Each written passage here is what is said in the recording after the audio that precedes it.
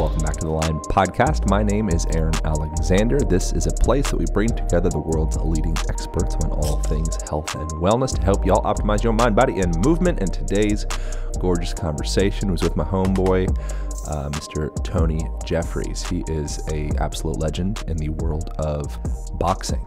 If I remember correctly, I've seen the likes of Conor McGregor, Floyd Mayweather, and people of the sort frequenting his studio. I don't know about frequenting, but passing through at least. And he's worked with everybody. In this conversation, we get into what it takes to be an Olympic competitor, which he was in the realm of boxing, of course, and what it takes to build what is likely the most successful online boxing program, along with brick and mortar boxing program. So a lot of amazing nuggets on just philosophy of life, addiction, rearing children, all sorts of great stuff. So really great conversation. I know you guys are going to devour this thing. Thanks for starting the online program, which is completely free. And you can start the 5-Day Movement Challenge for free as well, all at alignpodcast.com, ALIGN podcast.com. If you have rolled forward shoulders, forward head posture, you feel stiff, rigid, clunky in that body, you wake up feeling kind of sore, and it takes an hour and a half before you start to kind of feel like you feel good inside of your bones, then this program is for you, and the first week is absolutely free. After that, you will receive the Align band, which is a heavy-duty resistance band, comes along with a door anchor, and sort that body of yours, teach you self-care practices, movement practices, lifestyle stuff, and how to make every moment throughout your day a mother-flipping opportunity.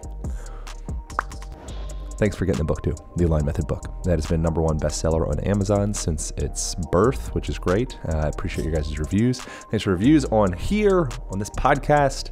And here we go. Back to the podcast with Tony Jeffries.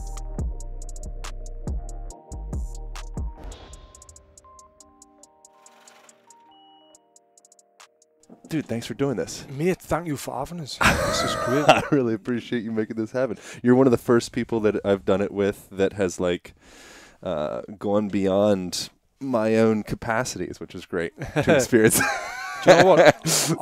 I've always knew you were a pretty unique character, but this morning when you text me saying, before we do it, do you want to get in cold plunge and then do the podcast in the sauna? Yeah. I was like, yeah, let's do it. Right, good. And it's amazing, it really is. And I feel really good after what you've just had us doing there with the breath work, the ice bath, and then coming in here. I feel amazing. Yeah. So what does your fitness look like these days? Is it more restoration, I would imagine, more my like fitness is putting terrible. the parts back together?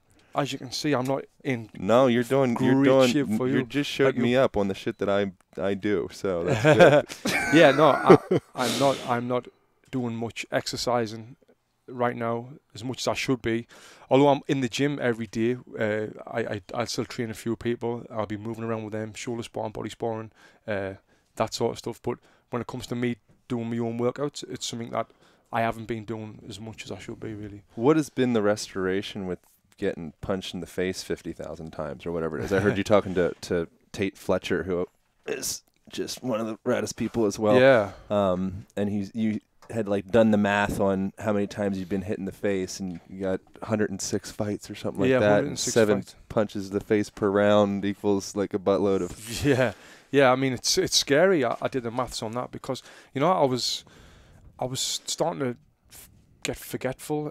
become forgetful, and sometimes I lose track of thought. And when I'm talking, I'd forget what I was talking about, and I was thinking, fuck, that must be off the boxing. And I thought, but yeah, I've been punched in the head a lot of times. Then I did all that maths and thought about all around sparring that I did, and the number came to around 50,000 times, give or take, might be 5,000, so it might be 45,000 times, might be 55,000 times. Yeah. And I just thought after that, I was like, wow, that's got to have done damage. I would be an idiot, or I would be punch drunk if I never thought that has done damage to my brain. Yeah. So yeah, it's scary, and I've been involved now in doing brain testing in the Cleveland Clinic in Las Vegas, where you go every year and they test your brain. You do MRI scans, and then you do computer tests, memory tests, speech tests, and then they compare you with yourself each year. you know, to see if it's improving or if it's not.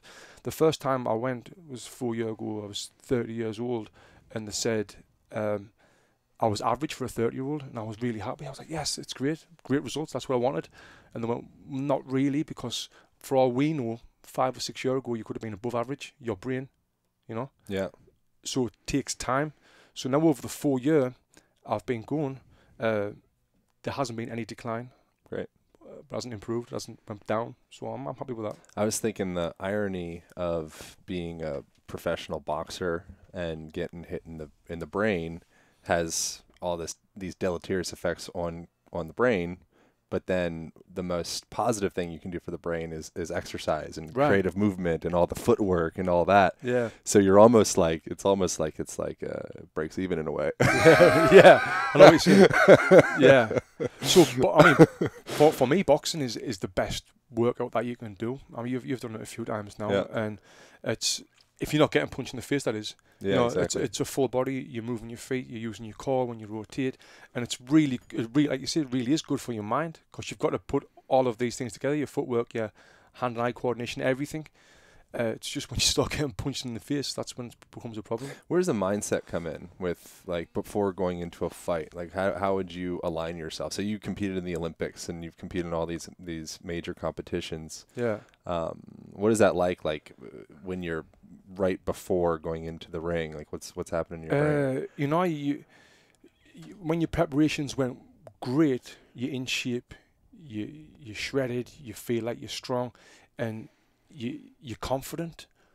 But then there's always this little time where it pops into your head just before you go in the ring. Why the fuck am I doing this? I swear to God. And I've got lots of friends that's fighters, and they say the same thing. Or they might say, this is the last time I'm doing this. Why? I'm not doing this ever again. But then it goes, then the crowd's cheering, then you get in the ring, and you're like, you're pumped, you know, you're pumped. Yeah, right. But mental preparation is everything. You know, what I used to do the night before fights, I used to do visualization, where I would visualize everything from going to the venue, getting my hands wrapped, warming up, going into the ring, but like in fine detail. So the smells? No. Colors? Colours? No. I don't know, like other senses, textures? No, when you were visualizing it. It was all visual. Just visualizing. I'd be lying in bed the night before a fight. I'd be sweating. I'd be nervous. Yeah. And then it kind of, then you go through the fight, round 1, round 2, then you get your hand raised at the end of the fight. And the reason why you're doing that is because then when you come to actually doing it, you've already done it mentally. Yeah. You know? For sure. And I got that tip off Audley Harrison, who was an Olympic champion in 2000, heavyweight champion. So that really changed my game when I started doing the visualization. And I think it's something that a lot of athletes are doing now. More and more athletes are doing. Yeah. And business people as well. Before they go into big meetings, they do visualization. Yeah. You visualize negative stuff as well, or only positive? Only positive. Only positive. You visualize, if I get caught with this punch, then this is going to come up. Or let's say I'm fighting an opponent who's got a great left hook to the body. I'm visualizing him throwing that and me blocking it. But not so much negative. Have you been in street fights? Yeah. What's the difference between a street fight and boxing in the Olympics? The end way faster. The end with one punch. It's but it's something that I'm really against street fighting, because you can get some serious damage with a street fight. It's crazy, man, that people enter themselves into street fights. Yeah. I do everything possible to not do that. Yeah, me too. But the great thing is now I'm a trained fighter, if you like. And 99.9% of the public is not. Yeah. So it's easier for me. So I've got the upper hand all day long. Yeah. But when you get two people who can really have a fight, luckily I never fought anyone in the street like that. Yeah. That's when they can get some serious damage, you know. Yeah. Well, I guess both ways. If you find someone who doesn't have a clue, who's never been punched in the face before, you know. I remember when I was younger, one of my dad's best friends, my dad went out drinking with him after he just had his newborn baby, and some thug come past and punched him in the face. He banged his head off the floor, and he had some sort of brain damage, cracked all his skull, and he was never the same again. You know, just off one punch, off some drug head or whatever it was. It's so sad. It can be so dangerous. Yeah. So what's challenging for you these days? You have successful business, and you're an Olympic athlete, and you're like, it seems like you got all your parts together. It really does, and I really haven't. Yeah, right. Know? I don't think it does. But when you look on the social media, right? You see social media, you see people driving around in nice cars, and you think that they've got loads of money, they've got it figured out. But fuck, mate, right. I haven't, mate. So my big thing right now, what I'm getting over is alcohol. Good. I'm a part-time alcoholic. I've been drunk more times, and it's the first time I'm admitting this. Yeah. This year than I haven't. You know, I've got a problem with alcohol. Man. Well, I'm having a sober October now. I'm gonna have a month off, just because it helps us switch off at night. And it's me being lazy rather than doing the meditation stuff we were speaking about earlier on. I'll have a couple of glasses of wine, might turn to a bottle of wine. Yeah. In bed, and I'm out. You know. Why do you think that is? Dude, I really appreciate you talking about it. That's awesome. Yeah, I see it's the first time. My favorite things to talk about. Why do I think that is? I feel like I'm under pressure with my businesses right now. I've got around 50 employees. Living in Santa Monica is not cheap. You know, the gyms are doing all right, but I think deep down what it is, I'm one of these people who always wants to be doing better. You know, when I was 16, I got put on an 8-year training program for the Olympics. So I always had a big goal. I got back from the Olympics, turned professional. I hurt my hands. I got forced to retire. I got into business. Now I wanted to open a gym. I met my business partner. We opened a gym, and it's now what? Now I'm always chasing. I'm always chasing. I'm never happy and content. Yeah. I want to be. Yeah. I really do. You probably get little glimmers of it once you reach the top of a thing, and it lasts, some amount of time, or maybe not. Do you experience that? Well, I'm doing like now the numbers that I'm doing and the finances that I'm making. 5 years ago, I would have been. That's all I want to do. Exactly. Yeah, you've arrived. Now I'm like, you've arrived. But now I'm like, fuck. I need to keep going. I need more. Yeah, I've arrived. Yeah. But it's not. Where do you think that comes from? Has that been since you've been like a kid? I mean, that's a pretty darn common sensation. I'm in a similar boat. I wouldn't say we're in the same boat because I don't know exactly what boat anybody's on, but you know, it's pretty darn common. Right. Yeah. To have that. Like, where's that shit come from? Well, I think what entrepreneurs and people like ourselves who's in different industries, but I think we're still chasing forward. You just about to release a book, or is it released? It's coming out in December. So the Align Method on pre-sale, no big deal. See, and this book is going to be amazing. I highly recommend it. But this book's going to come out, and then you're going to sell it a bunch, I'm sure. And I don't know what your goal is if you're making money from it or whatever. But it's going to be like, now what? Now I need to write another book, or what's the next big thing? So you've got your goal, and you reach your goal, and it's like, then what? I think I'll start getting butt implants. You didn't need them. You've got a nice horse. I'll see you. That'll be my next. That'll be the next level. That'll be content. Yeah. So it's always chasing, It's always chasing, and it can be a problem. Yeah, it really can. Do you think that's childhood stuff? You think that's where's that? What's the origination of that? But when I was a kid, I was obsessed with making money, obsessed. Yeah. And I think now I'm still the same. But in school, selling sweets, selling cigarettes, getting kicked out of school for selling shit like that. Never sell drugs or anything illegal. Although selling cigarettes was illegal in school when I was 13, selling to 13-year-olds. All right, I think you've been doing everybody a favor. You've been selling weed instead of sweets. Right, yeah. So, yeah, I've always been hungry and always wanted to get the numbers that's in the bank higher and higher, and it's never stopped. Yeah. What do you think it'll take for satiation? Fuck, I don't know. I was thinking before, like, I would love to have a couple of million in the bank. I'd be happy. I'd be like, no, I haven't got that in the bank. Well, but I'm thinking. And I'm like, no, I want to be doing way more than that. But the thing is, right, mate, and you know this, money is not everything. Money is not happiness. It's not happiness. And the thing that I'm striving for, that you're striving for, that everyone's striving for, I think, is happiness. That's it, right? If you've got happiness in your life, I mean, you seem one of the happiest people I know. Really? Yeah, you're happy as fuck. I think that just because I have a goofy laugh out of anxiety. But I've never seen you. Yeah. I've never seen you without a smile on your face. Oh, that's good. So I mean, man, I'll take that. I appreciate how that. happy are you now on a scale of 1 to 10? I mean, I'm in the sun a lot. I think I'm immensely grateful. I go in and out of a lot of self-doubt and a lot of disbelief that I am, to use like cliche language, like worthy of love is a thing that a lot of New Age people say. But nonetheless, like I've that's something that I've gone in and out of. Like, am I worthy of someone, like the love of another person? Right. Yeah. You know, and so what I end up often doing is kind of like blocking myself to a certain degree, and I'm really good at creating rapport with people real quick. I can, like, at a superficial level, I can like dart in, make connection fast. Yeah. But then once it gets past a certain level, particularly with women, because there's like more of like an intimate connection, like we could be like, you know, life partners. Right. That's where I have a little bit of like a fear of abandonment that happens to pop up, but I'm getting about ready to fucking let that shit go. Right. Where do you think it's just not worth it? I mean, not excuses. Stories could potentially be like, which I've mentioned on here before. Like, I had interesting childhood stuff. Like, my dad got into drugs, got into crack. Wow. When I was a teenager, he ended up going like to prison, and he was like pimping women and doing all sorts of interesting stuff. When I was like, you know, so that was like the main, you know, male figure in my life as a young man. Right. You know, and all of a sudden kind of like drifting away. And in retrospect, he's just on his trip. Like, I love him entirely, and now he's doing really well, and it's like great.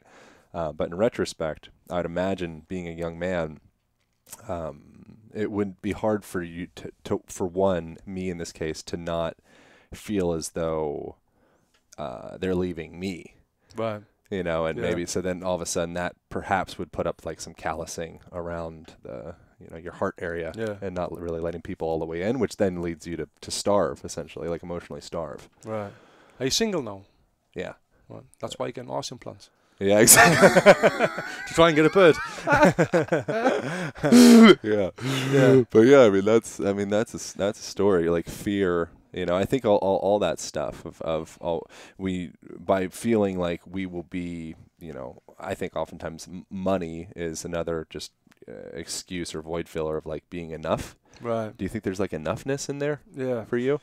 I don't know. I think I'm really starting to think now like money's not the be all and end all. There's something else there that I need to find. Fuck yeah, man. You know, money's not gonna. Once you get over enough to eat and drink and, you know, put fuel in your car, and, you know, it's like, what, money's just a story after that. Yeah, I've got three beautiful, healthy kids right now. A lovely wife, so, you know, and that makes us really happy. Yeah. I just want to fly first class everywhere I fly. That's all right. You can do that. You know. Yeah. But no, life is good, and business is good, and, you know, there's a lot of fighters that I know who were even more successful than me in boxing that come out of boxing, and now they're not doing very well. Yeah. You know, which is crazy for me, because that's what kind of happens with boxers. We've only got a lifespan of to 30 years old for the average one. Oh, for career. Yeah. Yeah. And there's not a lot of money. There's only the 0.1% that makes good money from boxing. Yeah.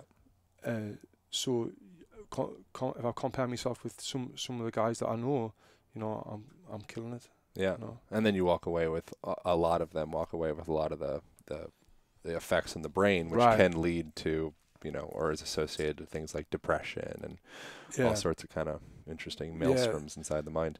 CTE is a crazy thing, and there's a lot of fighters right now who are really, really bad with it. People I know, same age as me, younger than me, and it's sad, you know, because they dedicate their life to the sport, and then they leave the sport with the CTE, with not much else going on. They end up working in a shitty job that they don't like. Yeah. And then that's when the depression really kicks in. Fuck yeah, man. That's when they start really drinking, putting it away. Yeah, it's compounded. Yeah. So if it's not money, you know it's not money. What is it for you? Like, having enough money, I think there is something to that in correlation to happiness, for sure. Yeah. But once you get past that point, what do you think? What do you think it is? I don't know. It's not butt implants. It's not money. No. There's got to be something else. I think just bringing me kids up. I think I love spending time with my kids, you know. Yeah. But I don't know. Like I love traveling. I've got no idea, mate. You meditate? No, I've tried and tried. Gotta get and you meditating, man. Yeah. I think that's a good. It's a good. I mean, that's an interesting thing of like gaining some semblance of control of thoughts. You know, it's like in my experience, my thoughts have just a buttload of power over me. And so having that continual practice, just like you were training in a gym, like you're cultivating, you're training your body, so your body's not just flailing out of control and dangerous. It's actually, it's honed in. It's the same way as the mind. The mind's doing repetitions all day long, like 60, 80,000 thoughts per day. You know, so it says some papers or whatever. You know, so throughout that, it's repeating these processes all day long. So just the process of like sitting and being able to sit and watch is quite helpful. And then I think it gets interesting when you start getting into like psychedelics and other different realms. Have you messed with psychedelics at all? No. It's something that I would be interested in messing with. It might be an interesting thing. I've got a very addictive personality, and they're the opposite, man. They are? I mean, depending upon the psychedelic. Yeah, right. I mean, mushrooms aren't fun. There's work. Ayahuasca is not a good time. Really? No. I've heard it's not a wild Friday night. It's like, you know, you're going in and essentially addressing these questions in a really deep way, and at times parts will pop up that you maybe didn't really want to pop out of the chest. Do you highly recommend that? Not for every person. For a close friend, you know, sitting inside of a sauna in a very specific circumstance, like I would say, like if it feels appropriate, I don't think it would be. It just depends on the person, man. Right. If it feels like you feel called to it and you're in a good circumstance where like the set and setting is really great, you're around people that you absolutely trust, you're in a place that you absolutely trust, it feels completely safe, the dosage of everything, you're with people that are like fucking scientists about it, I think it's awesome. Right. You know, if it's not that, then it's like, well, you need to just be really, just examine your set and setting closely, I think is the really important thing. You don't want to just throw yourself into anything like that, because you're getting into real shit. You know, like using... when you realize the power of a handful of mushrooms. Tell me your last experience on that and what it was feel like. Ketamine was the last one, and so I did a 45-minute meditation using ketamine, which is oftentimes used with like we were talking about before, like PTSD and depression and stuff like that. So I was using that. Essentially, what happens with using it is it kind of creates like this almost like disassociative type feeling, which I think that disassociation, what the value, I'm not an expert at ketamine, by the way, but the value of that could be when we're so deeply tied to addictive thought patterns, whatever it may be, having that disassociation, it feels like a battle. Disassociate, it means you're running your problems. Like, well, maybe I'm just creating space enough that I can kind of, go in and kind of clean the house up a little bit, because there's not a hurricane running for that span of an hour. Yeah. Right, I know what you're saying. Yeah. So would you recommend ketamine? Dude, again, it's totally dependent on the person. If you're in, there's ketamine clinics. I mean, that's like real stuff where you can go see a doctor and have administered ketamine. Yeah. Yeah. What about ayahuasca? I think that it's. Tell me about your last experience on that. Last experience with that was in Oregon, and it was about 5 years ago or something like that. And again, super controlled setting, really beautiful space out in like the middle of the desert in Oregon. Amazing practitioners or shamans that were doing it. Great group of people sitting around in a circle, drink the stuff, stay up till 4 in the morning, and essentially it's like a sensation. My sensation with that, it's going to be different every time. My last sensation, it's not really that clear actually. I don't remember. I don't have a really excellent description of like this is what happened. It was like 5 or 6 years ago. But why so long? Why have you not done it since? I've done mushrooms since. So I did some with with Aubrey and those guys. We do kind of like a men's group, I guess you could call it. And that's been more what I've been getting into recently. It's essentially, in my mind, I have a lot of fear, so before doing things like that, like I get invited to different ceremonies and stuff, and mostly based off of fear, I'm like, I don't know if I want to do that. You know, but then if I have a group, you know, like, you know, Aubrey and those guys are leading, and I'm like, okay, fucking whatever, just throw me in, I'll do it. Right. You know, so a lot of it's just having the right group where I'm like, okay, like whatever, you know, whatever you guys want to do, I'll do. I'll just throw me in the pot and we'll stew together. So I tried cannabis for the first time this year. Damn, just the first time. Yeah. Whoa. I smoked weed, and well, I took a gummy. That was the first thing I done. Yeah. Do you know BJ Godot? From Again, another name. Yeah. I've been training him, and he's great, and he's shredded. He's like you, but I think he might be even a bit more shredded than you. Yeah, he does this for a living. Yeah. And I was telling him about me drinking wine and all that, and he went, "You should try this. It's great, and you'll love TV, and you'll you know." So I tried it, and I liked it. But then I tried it a couple more times, and I didn't really like it. Yeah. And I smoked some joint as well, and I didn't really like it. Were you by yourself? No, I was with my wife and Try it by sister. yourself. Yeah. Yeah, I think that's a better way to do it because you don't have any, there's no responsibility of being Tony. You don't need to you know, maintain any kind of. So that's what oftentimes what I'll like you know like the what would Jesus do armbands. I think of like what would Aaron do. Right. You know, so if I'm doing something, I'm like I don't want to have to do what would Aaron do. Right. Yeah. You know, that makes sense. You don't.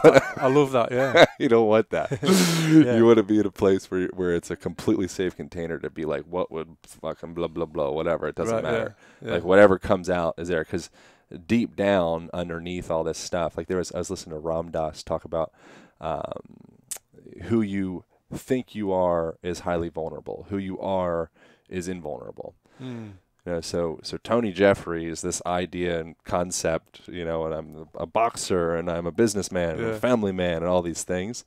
Those are all stories. Like even thinking of like, I mean, this is getting way out there. This is an experience I have with the ketamine thing. But thinking like I have a memory of what I look like. You know, like there's like this memory, like whereas if you go to a lot of hunter-gatherer tribes, they don't know what the fuck they look like. Right. You show them the mirror themselves, they freak out. Right, yeah. You know, like, oh, like what is that? Yeah. You know, all they see is this outward projection that I see, you know, my brother and my sister and my friend and my, you know, my baby and the trees. But like the idea of me, whereas now we're in this world where we're so deeply entrenched in ourselves.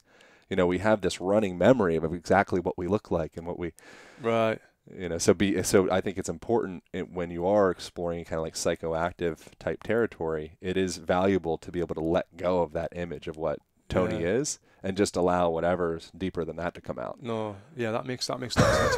I'll try that. Try that. I'll try that. Tonight I'll be on my roof, like, just loving life, thinking about you. Do you drink? Not at all. Never. Yeah. No, I did a lot. I used to drink a lot. Yeah, Right. I used to drink for you know, I was too insecure to talk, especially again to girls or women or whatever it was at that point. And so alcohol was very helpful with dissolving that base layer of discomfort. Right. So that I could be like more myself in quotations. So I was completely dependent on it. Right. You know, and then I went on a trip into Asia where I was going for like 5 months, and essentially I was just like a cheap bastard. Alcohol was like it was like $2.50 for a beer and like $2 for a plate of food. So the relativity, I was just like, oh, I just won't drink. Right. And then I got back and had no interest in alcohol anymore. Wow, that's great. Have you used it all your life? No, last few year, 3-4 year, maybe 5 year. I've been drinking, but when I was boxing as well, I would drink after a fight. You go out and get like ridiculously drunk. Yeah. And eat shit tons of food. Yeah. So yeah, it's been in my culture, being from the north of England. That's kind of what you do. Right. You know, well, and if I wasn't fighting, I would be every weekend. You know, that's what everyone does where I'm from. They go out every weekend, get drunk. Yeah. Eat loads of shitty food. And what's your feeling of growing up? Was it Northern England? Yeah, northeast of England. So northeast England compared to LA, what's that contrast like? It's completely different. Like night and day. I was just back there a couple of weeks ago. Yeah. And I love what it's done to me because I think my upbringing has made me the person who I am today. I've learned a lot from that. I've seen a lot from being where I'm from. Yeah. I worry now that my daughters are getting brought up in LA, which is completely different. And they're not going to have the same experiences as me. Like being so streetwise as me. I'm very streetwise, where they're not. But it's yeah, it's night and day. The thing at LA is everyone is well, not everyone, but a lot of people who we're in circles with is always like we were saying earlier on, is looking for the next thing, and they're trying to do better, and they're trying to progress. Yeah. And now I'm really happy that you're doing this. You're happy what I'm doing. Yeah. They're happy for each other. Where I'm from is a little bit different. Yeah. People's normally stuck in the jobs, and then if someone does well, it's like, yeah, fuck them. You know, like, it's, you know what I mean? Totally. Yeah. Yeah. If one person's light gets brighter, then it kind of emphasizes if someone else's light isn't quite all the way on. Yeah. You know? Yeah, that's one way of putting it. Yeah. You're like, oh, no. But, yeah, I mean, but I love it here in LA. I think it's great. There's so many opportunities have come my way through being here, some of the crazy shit that I've done. Like, for example, I was a face of Levi's in 2016. A what of Levi's? A face. Oh, good. This fucking face. That here, fucking face. Yeah. That's good. I was on billboards in Berlin. I was on the top of taxi cabs in New York City. The That's New York good. Underground posters, and that's through being in LA. You know. Yeah, right. Yeah, I've been featured on so many TV shows. Best thing I got is I used to do burlesque shows in Oregon. Right. It's not as impressive. Burlesque shows. No, it's not that impressive. It's not that impressive. So with the mindset, which mindset's healthier? LA mindset or North England? Oh, definitely LA. Definitely LA, because Really? yeah, I think Interesting. I think for me, because I've got that mindset as well. That's there, but for me, LA, and I feel like trying to go forward all the time. Yeah. There, it's kind of settled. But then the difference is the far end of the spectrum. The LA side is like the common joke is like when you're out to lunch with somebody from LA, they're always kind of looking over your shoulder to see if someone cooler is coming in the room. Right. Yeah. You know, Yeah. and so there's that ongoing kind of, it's like a lack of a foundation almost. You know, like the foundation's always slipping, because I think when everybody kind of is infected by that sensation, any relationship could kind of fall apart at any time as well, because it's like, oh, you could find somebody that has more Instagram followers, or you know, could like develop my career more. So now I don't have space for you anymore. Whereas in Northeast, East, or you know, whatever smaller places, it's like, no, we're here together, man. Yeah. No, you know? I definitely know what you mean. We get in a bar fight, I'm with you. Yeah. You know, LA, it's like, I don't know who's with me. Yeah, you get in a bar fight, you turn around, they're fucking gone. Yeah, we're out of here, man.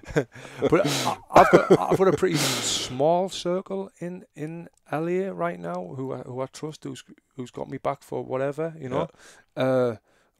I've got a bit of a bigger circle with different people like yourself, influencers, and then outside that there's a bigger circle who are really who I kind of know who will be the person who looks over your shoulder to see who the next person is, you know.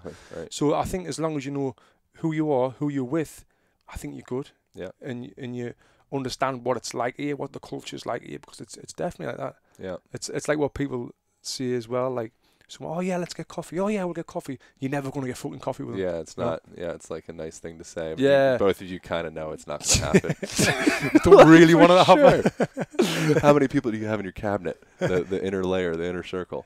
About 4. Yeah. Tight.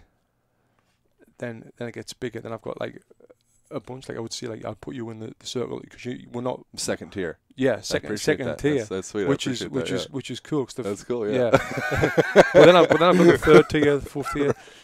We would actually get coffee.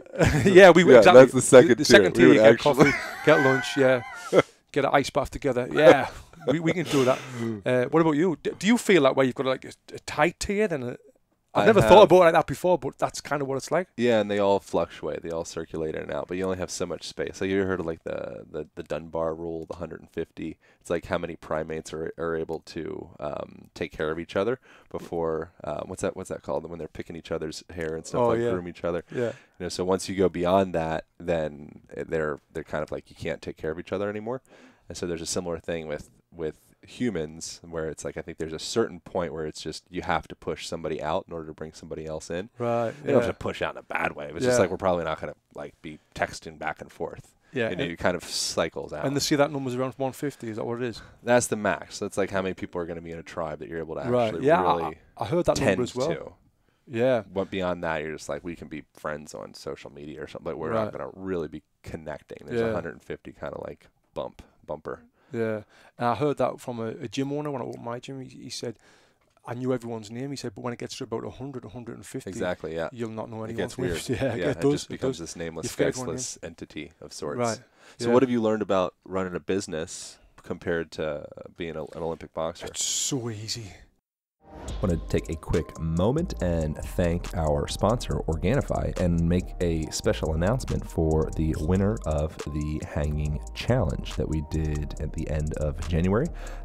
So what the recommendation was for people to hang for a total of 90 seconds each day for I think it was a week, 10 days, something like that. And then post about it, tag Organifi, tag some friends, all that stuff. And Jules Horn, I think that's how you pronounce his name, Jules Horn. He's a handsome devil on the internet. And yeah, Jules Horn. So get at me, Jules, on the Instagram at Align Podcast, and I will hook you up with Organifi, and we'll get you a month's supply of deliciousness from there. Organifi is a company that I've been devouring for the last several years. They use all the best products, ingredients. It's all USDA organic. It's gluten-free. It's dairy-free. It's vegan. I'm holding in my hands what I use for energy, a little boost before working out, and sometimes during working out. I'll just pour some into water.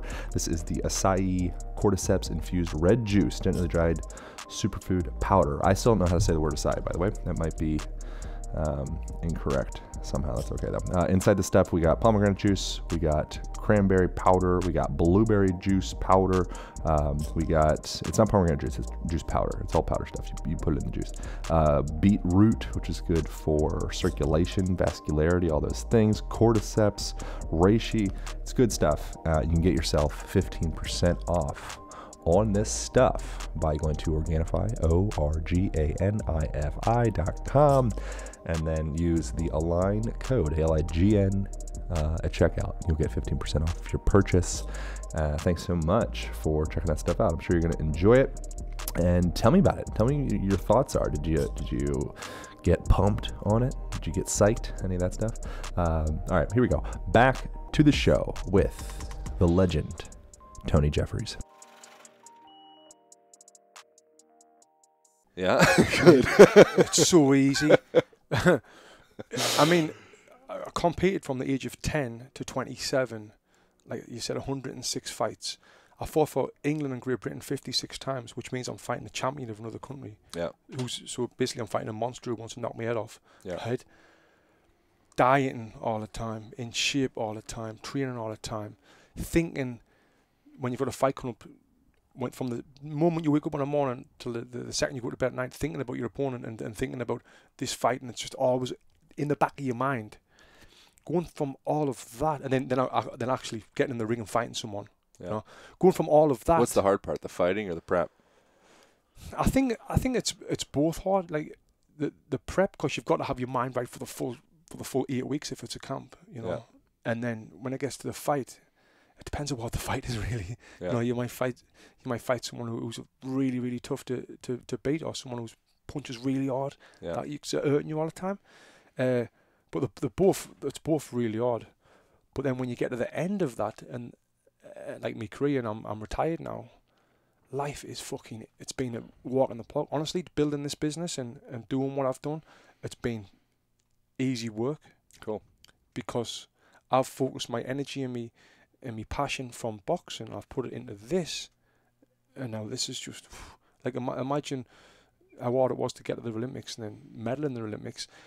All that hard work and dedication, put that into a business, what you're passionate about and what you love. It's easy, mate. Yeah, it's easy.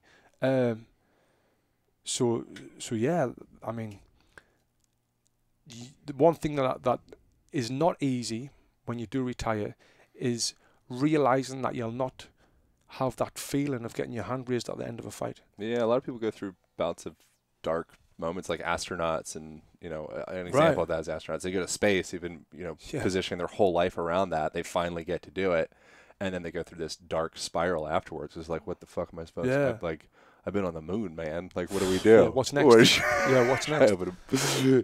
Hot dog stand. It's like there's nothing for me. Yeah, I'm good. And that's what it's like with boxing as well, because it really is the best feeling in the world. Getting your 8 weeks of training, fighting someone, in front of thousands of people, winning the fight. It's just the best feeling ever. It's funny because a friend of mine, Wayne McCulloch, he was a former world champion, WBC world champion. He was an Olympic silver medalist, and he had over 200 fights, like a bit of a legend in Ireland. And when my wife was pregnant with my daughter, he already had a daughter, and he said to me, Tony, there's no better feeling than having a kid. And I was like, really? You mean that's better than winning the Olympic medal? 100%. Having a kid is better than winning the Olympic medal. I was like, fuck me, that was the best thing ever, you know? So, he was right? Oh. No, so well, fast forward, a few months later, when my wife had the kid, my wife, the kid come out and wasn't breathing properly. The doctor come and put tubes down her throat, all the way down, pumping her, smacking her. I thought she was going to die. Wow. The room filled up with people. It was the worst fucking moment of my life. Wow. You know? So I was like, shit, no, Wayne, you weren't quite there.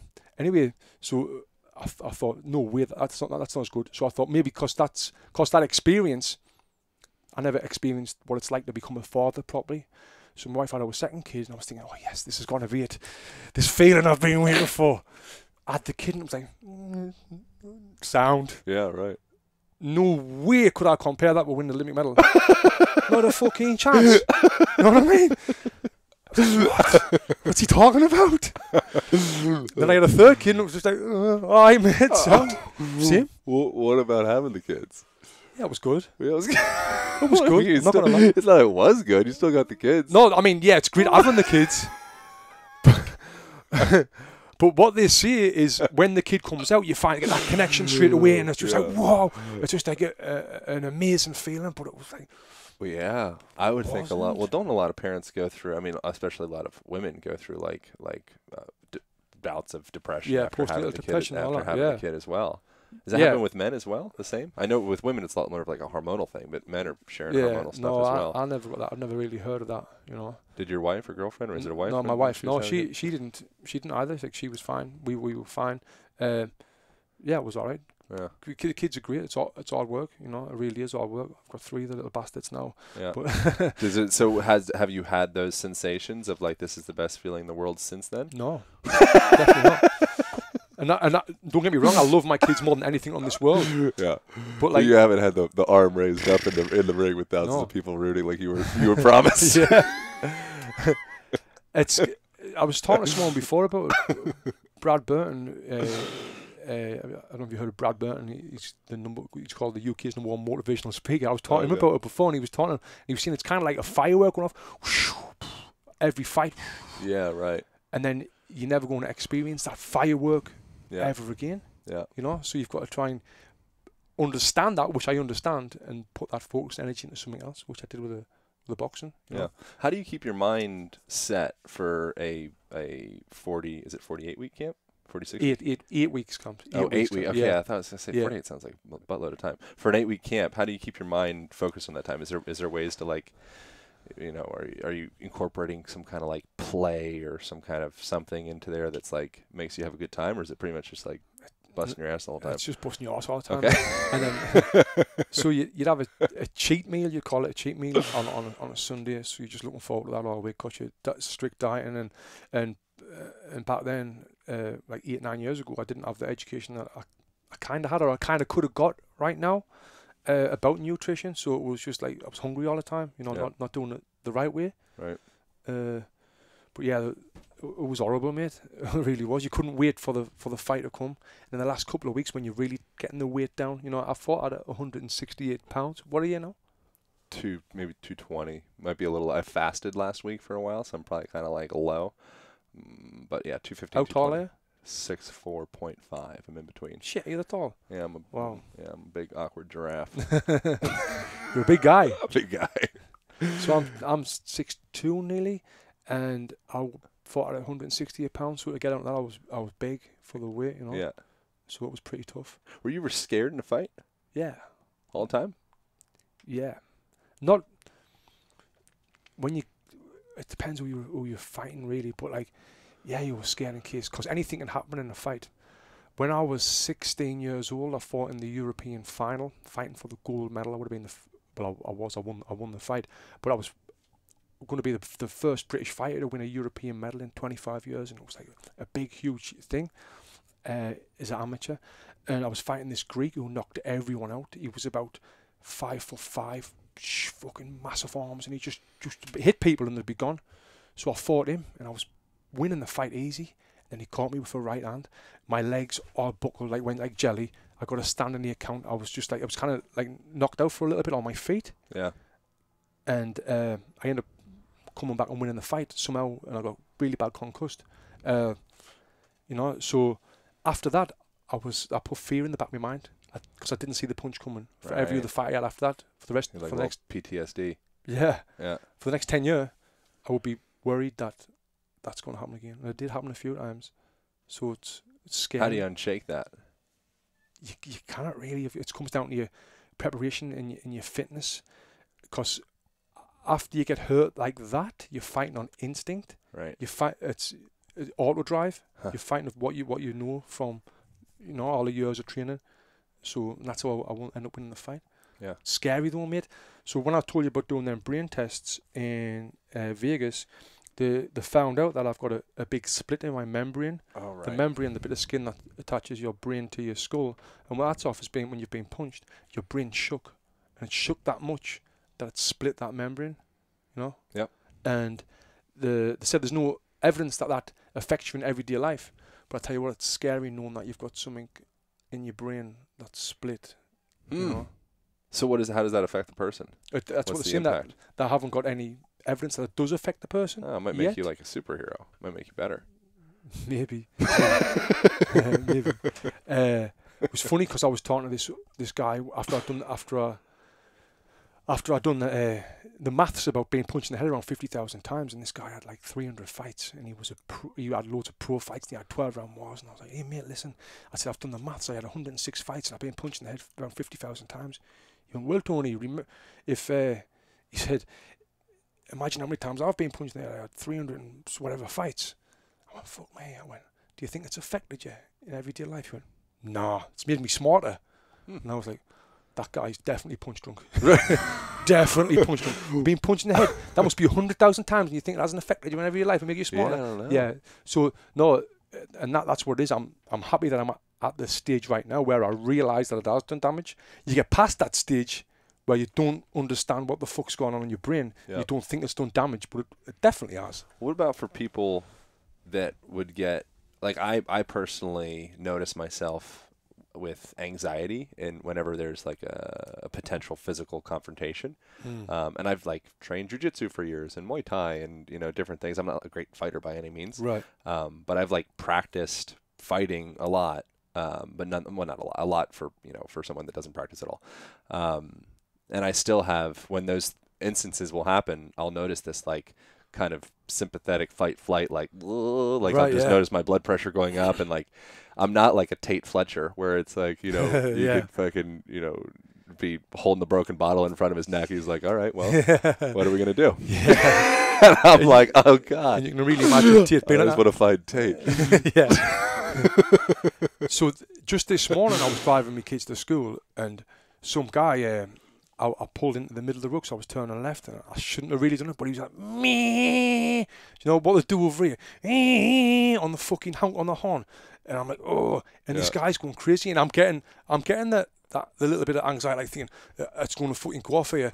Even with someone trained like me, right, you still get the heartbeats, the blood pumps, and you think, even though I'm trained, I think it's natural. Yeah. Well, so would you have any tip? Because I'm sure you get kids or whatever, people coming to you that want to learn to fight to protect themselves. Yeah. Is there any where does one start with somebody in that situation? Just learn to box, go to a boxing gym, a local boxing gym, do a boxing fitness classes, even what you've been doing at Box and Burn. Yeah. Learning how to throw a correct right hand, turning your hips and fully extending. That's enough there to be able to win a fight. If you want to win a fight, if you punch me now, I've seen you punch. If you punch me now in the face, you knock us out. Believe it or not, you would, because you know how to do it. I don't know. I could use work. I'm stiff. I need to loosen up. Yeah, but even you like a tree. You are stiff. Yeah, you are like a tree. like a fucking flagpole. But no, but you just got to learn. And then if it ever does go off, boom, game over. You know what's interesting that I was noticing specifically in relation to I was telling you before about doing like the ketamine assisted meditations, and noticing the looseness of my body after doing that, and just like the walking around, having this awareness that if you carry tension inside of your body in whatever form, I think it's all the same. It'll all manifest itself as like musculoskeletal, like your muscles will tense up if you're tense in your mind or emotions or whatever. So moving around in a body, it's very valuable to be able to not hold on to tension and be able to allow those stressful situations, like that car situation where the guy's freaking out, for you to allow that stress to build up and move right out of your body just as easily. So just like think of like a moving river. Yeah. So if the body can stay loose, and you see like Conor McGregor like walking into the ring before the fight and does like the gorilla arm thing, it's just like keeping that. Think of all that pressure that's on that person. They're walking in. Millions of people around the world watching. It's like, I'm just gonna shake it out. Right. Stay confident. Just allow all that pressure to go in and straight out. Right. That reminds me of what you guys were trying to teach me. I don't think I'm that easy to teach, of like loosening up when I'm going through like the different combinations and stuff. Because if I'm too stiff with each one, it's like, I don't. It's not good. Yeah, and you end up getting tired fast. And you get tired. Really Yeah. And the thing is, teaching, not just you, but most men, that's the hardest thing to teach someone, is how to relax and exhale. Yeah, exactly. Then the power comes through when you can actually relax. More of that like yin soft, like be able to bounce and relax in your body. Now we can Now we can get real power. Yeah, because it's natural. It's ironic. Natural to think if you hold your breath and tense, that's what you're going to get the most power, and you're going to be. But it's not when you're. That's why when women come to the gym, they get it straight away because they're not even bothered about that. Yeah. Exactly. But then the form's getting really good and they're punching harder and they can do more. But when a man comes, it's like, oh, we need to punch this bag as hard as we can, and then 30 seconds later, like, oh, fuck. Yeah. So what men learn from women in boxing? Just relax, and our gyms are probably 70% female clientele, and that's why I'm gonna keep coming back. Yeah, exactly. Which is great for men, But watch them just relax and how they make it flow. Yeah. I mean, boxing's a huge trend now in fitness. Everyone is wanting to box, and that's why now we do our education program. I don't know if you've seen much of that. Where this is my passion right now. Teaching one person how to box is not my passion, but teaching a personal trainer or a fitness professional how to teach other people. Yeah, that's what I love doing. So we travel the world with our education program, teaching them, personal trainers or fitness professionals, anyone, how to teach boxing. I think that's probably more your bliss. He was like Joseph Campbell. I don't know if you're familiar with that guy, but Hero with 1,000 Faces is Follow Your Bliss. He's considered the most famous, he's dead now, but mythologist. Right. So Hero with 1,000 Faces, essentially that every human being goes through this same hero's story arc.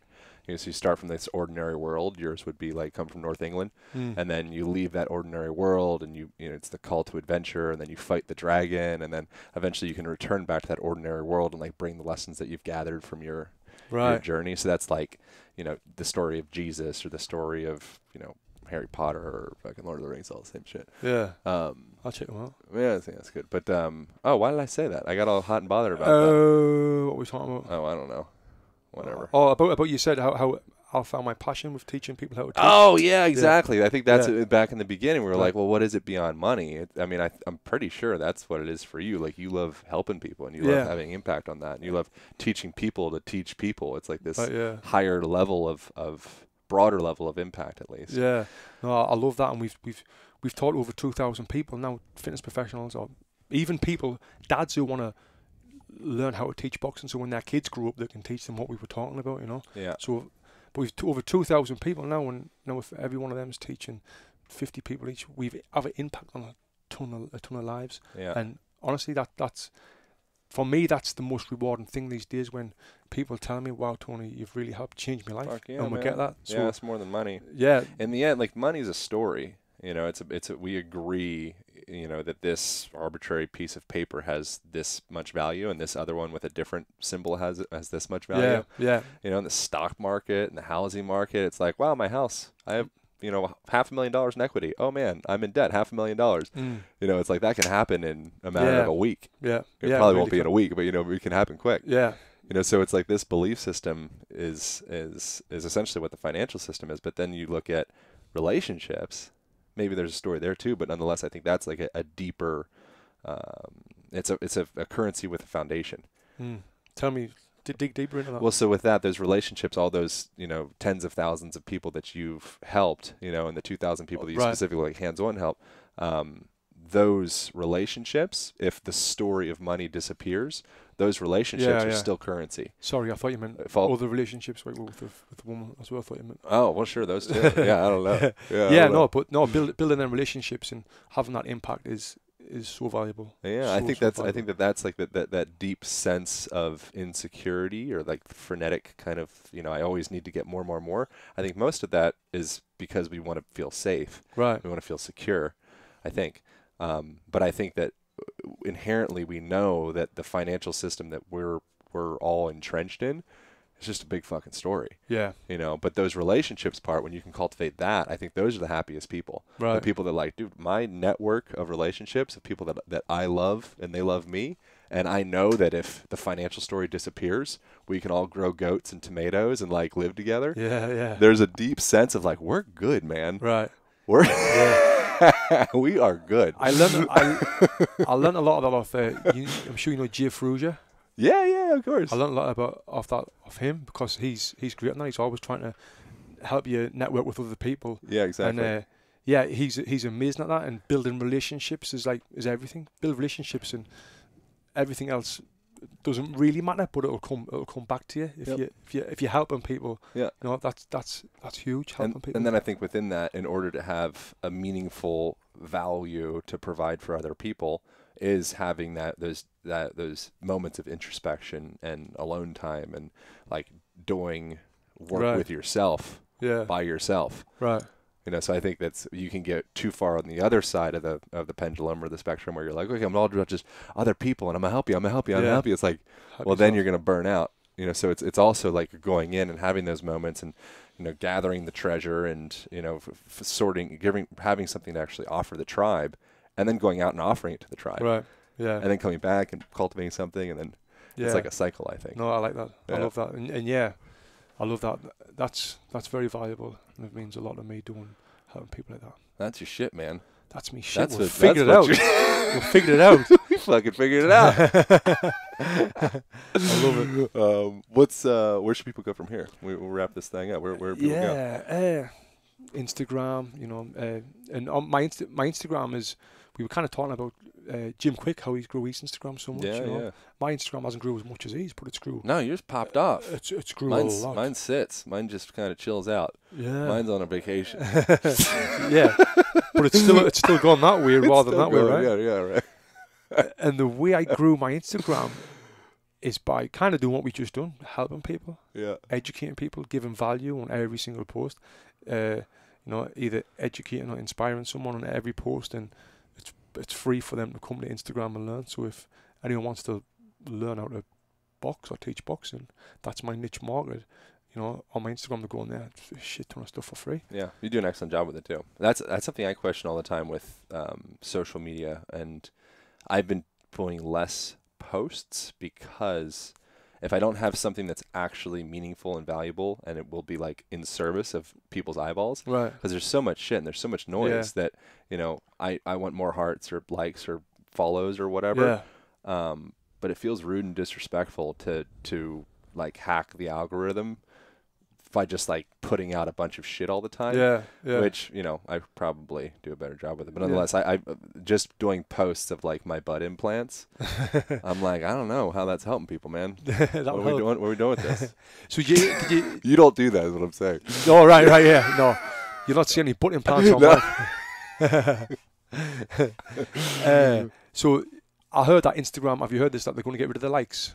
Oh, I think they did it in Canada, right? In Canada and Australia, they've got rid of the likes so people can start posting more and stop thinking about it more, and just putting more stuff out there. Less thirst trap, more just I want to do this because it feels valuable. Things that they'll be more creative. But what I think is people's going to post more shit because if you're not bothered about how many likes you get, then you're going to be posting all sorts of shit. Oh, yeah, I think that's a bad decision for the livelihood of Instagram as a company. Right. Because the likes make it so much more addictive.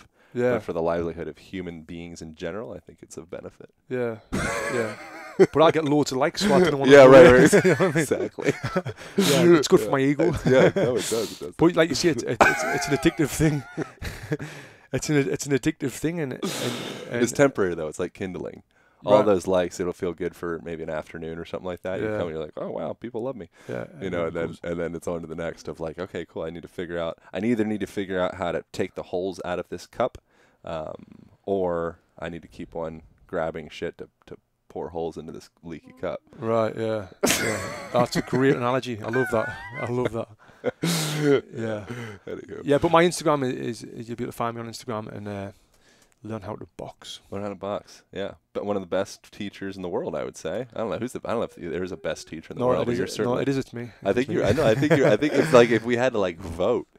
I mean, I don't know who the fuck else I've voted for. The reason is because of Instagram. I'm smart and putting the right content there. There's coaches that's way better than me, but who haven't got a clue how to post on Instagram, how to edit the video, how to make it look nice, how to engage. Yeah, it's all part of it. It's part of the craft. Some people have resistance against that stuff, but they just have resistance of like it's like a part of themselves, like your ability to express in a way that groups of people are going to be able to actually grab it and understand it. Right. That's part of your craft, man. Yeah, and I try to advise boxers to do this, boxers to be posting, because boxers are like, nah, I'm not posting this, I'm not posting this. I'm saying, no, you should be posting your training camps. People's interested in that. People are interested. And one thing what I was great at, what a lot of boxers fall off doing is when they retire from boxing, they fall out of the limelight. When I retired from boxing, I stayed in the limelight, stayed on Instagram, stayed in the... Transitioned. Yeah. Keeping in the newspapers, in the media, sending them stories, so they do stories on us. And now I go to the UK 8 years after I retired from boxing. I'm selling courses out. I'm more well known now than I was when I was fighting. Yeah. Just because I kept on top of that shit. Yeah. You know? And it's a big mistake that I think boxers and athletes do. They're not really... If you lost all of that, how would you feel? If all the social media and the validations went away, where would you be at? Fucking devastated. To be honest, mate, I'd be gutted. I put so much time and energy into it. How about you? Tell the truth. It would fuck me up. Yeah. Yeah. But it's okay. Like I contemplate it regularly, mainly just because of all that work. But I think I would get over it quick.